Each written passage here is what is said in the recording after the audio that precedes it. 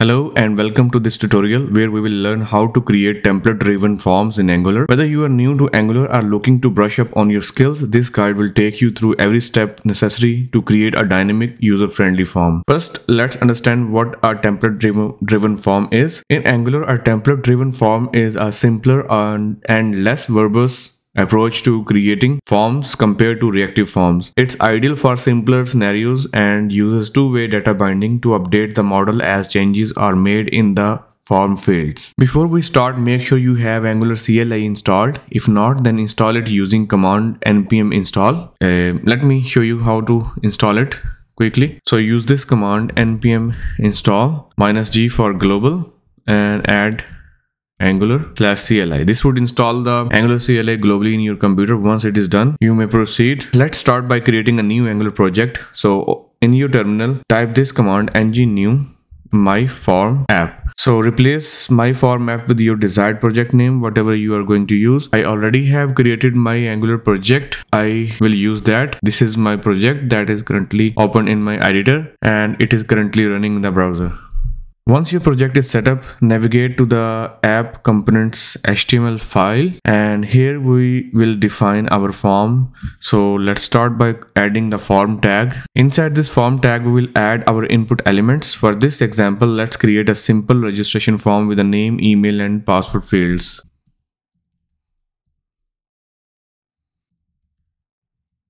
So make sure to import forms module in your app.component file to use ng model. Here just add forms module. Make sure to import it from angular/forms and also make sure to define this user object in your component. It is not compulsory to have an object, so let's add it in this way. Add other fields, name, password and email.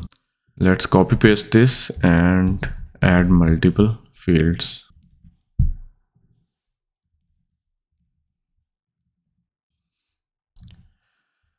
Let me bring it in the middle.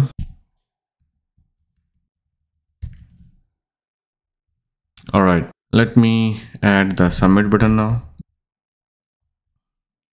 Let's add onsubmit event. We will call the onsubmit function that we will define now here.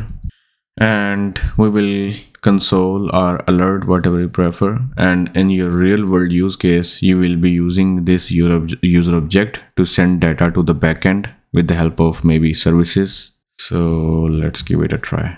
Open the inspect element and console it and let's see what we get. Hit submit and you can see we have name, email and password. Other than that, you can also watch the changes in the JSON in real time in the HTML as well, just for debugging purpose. So here you can add user pipe it through JSON pipe, and now whenever you will be typing, it will be updating the JSON in real time. So this is also very helpful. Further, if you want to add validation, you can create that as well. That is also very simple and straightforward. So for example, here you can add ngIf, as we are using the Angular 17, so you can use this ngIf as well. New syntax for if. Here you can check if user.email. If it is not found, then simply show this error. Okay, you can see that if you make it empty, then it will show the error message. So you can play around with that and make different kind of errors if you want to. And that's it. You know now how to create a template driven form in Angular. Experiment with different types of form controls and validation to enhance your forms. So thank you for watching and don't forget to subscribe for more tutorials like this.